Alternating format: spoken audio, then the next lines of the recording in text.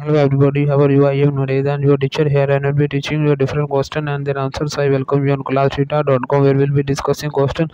So let's get on the questions. So our today question is customers. My computer has been running slow for a few days. I am sure in a virus. What should you say that might be in case would you mind running a virus scans? This might be just software bug. Can you reboot your computers in a safe mode?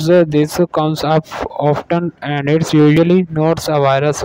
What else do you think it might be? Oh, can you open up your task managers and see which process using high CPU? Let's see if you can roll out. Can you tell me for about that you mean be running slow?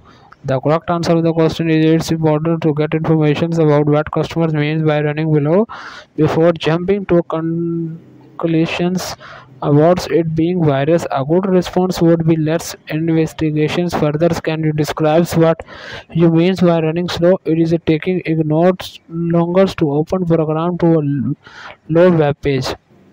So that the answer of the question. If you are searching any other question, please visit www.classdata.com and find on the search section.